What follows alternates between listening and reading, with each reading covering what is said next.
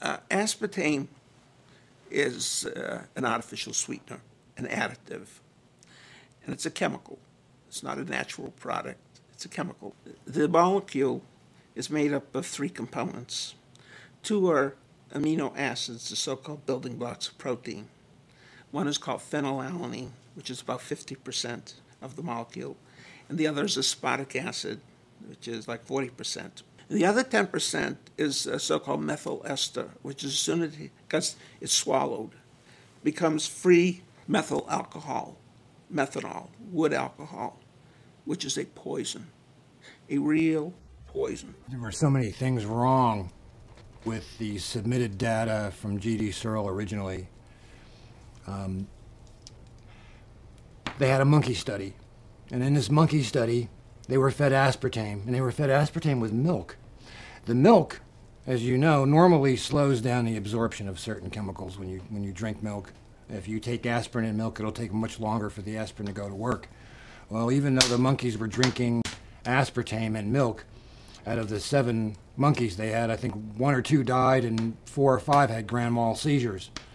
Now, these test results were not satisfactory to G.D. Searle.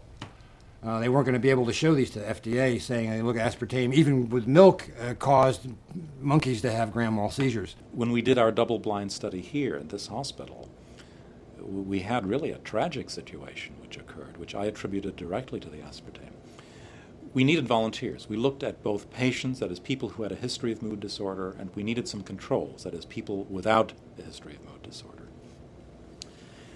One of the people that I used in the study was the administrator for our psychiatric unit, who was a PhD psychologist. And several days into this study, he had an emergency. He had an ophthalmologic emergency. That is, he had sudden bleeding in his eye and a detachment of his retina. He had to be rushed to Cleveland for emergency surgery. His eye could not be saved. He lost the vision in one eye.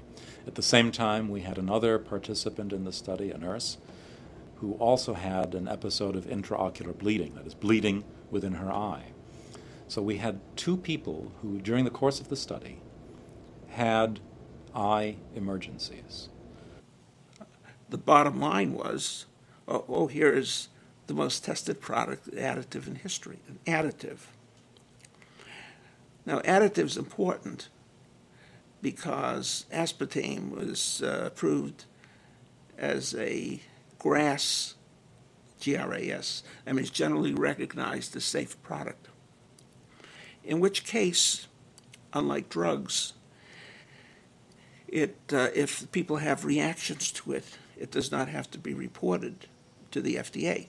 And what I found was really quite frightening, and that was that, yes, there were many, many studies in the literature which did attest to aspartame safety, but they were essentially all funded by the industry, either Searle, the NutraSweet industry or the diet soft drink industry. These were the individuals who sponsored, paid for the studies. There were independent studies, but virtually all of the independent studies, that is, studies which were not funded by the industry, virtually all of them did identify one type of problem or another with aspartame. And so they got the test results they wanted by manipulating the method. This is not to say that aspartame was safe or that aspartame does not induce seizures, because it does. It's just to show you that the scientific data nowadays is unreliable. So how you design the study is going to have an impact on the results, and I think that many of the industry-sponsored studies were set up in such a way that the results could be predicted ahead of time and would be supportive of the safety of the product. There is no evidence at the present time that I'm aware of that aspartame in large amounts has a significant effect on brain chemistry.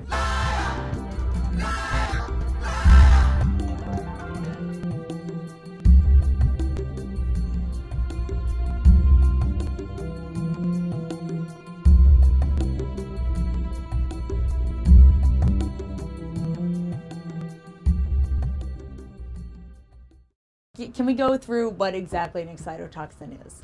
Well, an excitotoxin, basically what it does, it's a normal transmitter in the brain. These are chemicals that allow brain cells to communicate.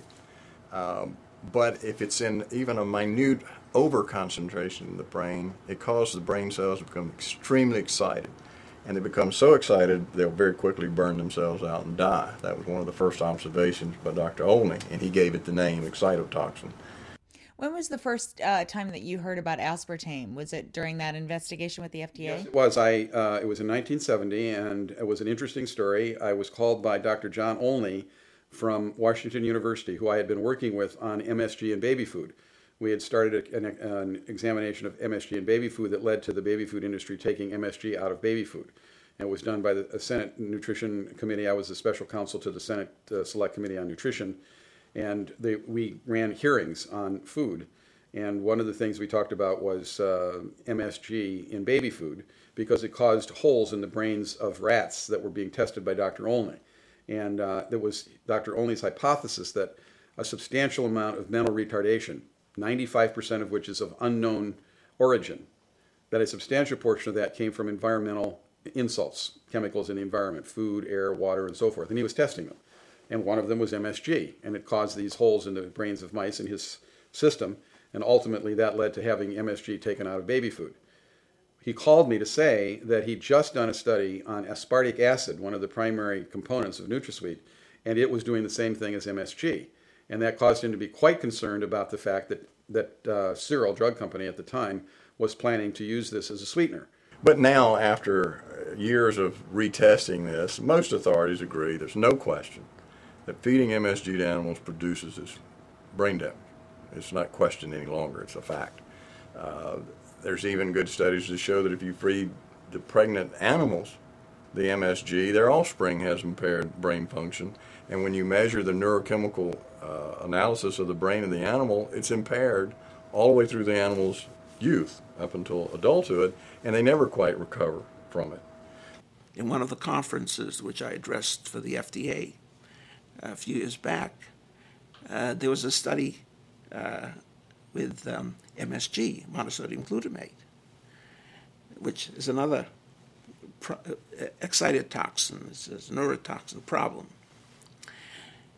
And we could not understand why with the controls had almost the same number of reactions as the people given it. But it turned out that one of the presumably inert components in these capsules of products with MSG contained aspartame. So it really was, there was something that even the investigators did not realize was a component of the presumed placebo. The central mechanism that actually produces the destruction and damage to the brain is excitotoxicity. That's pretty well agreed upon now. The frightening thing is that we're adding tons of these excitotoxins to our food, either in the form of MSG or part of the aspartame molecule, which is aspartic acid, which is an excitotoxin. Can we talk about the blood-brain barrier and how it breaks down? Like hypoglycemia can be an example of that, and how excitotoxins can pass through that on occasion. Yeah, the blood-brain barrier is one of the big defenses that the industry always gives. They say, well, these things can't get through the blood-brain barrier. I did rather extensive research in this area, and what I discovered was that there are numerous conditions that we're all subjected to that cause the breakdown of the normal blood-brain barrier. Number one is aging. As we age, our blood-brain barrier begins to deteriorate. It becomes porous, so that anything we eat will pass through the blood into the brain. Alzheimer's disease, Parkinson's disease, all of these diseases associated with the breakdown of the blood-brain barrier.